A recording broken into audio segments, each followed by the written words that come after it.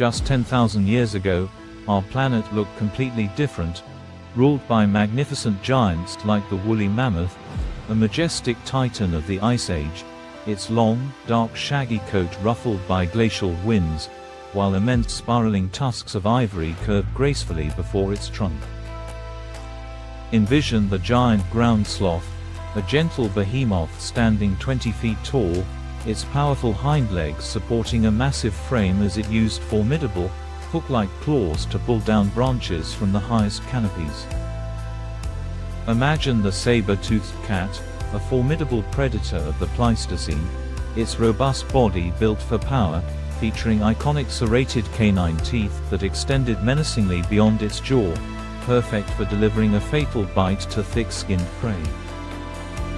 See the Glyptodont, a walking fortress resembling a Volkswagen Beetle, its high-domed carapace constructed of hexagonal osteoderms, with a spiked, club-like tail for defense. Marvel at the Irish elk, its antlers forming a breathtaking palmate rack that spanned over 12 feet from tip to tip, a display of grandeur used in ritualistic battles. In the ancient Australian outback, the Diprotodon, a wombat of colossal proportions weighing over 2 tons, foraged alongside the short-faced kangaroo, a muscular giant that stood like a heavyweight boxer, its single-toed feet tapping the arid ground. These were the magnificent, diverse, and awe-inspiring megafauna that once roamed our world.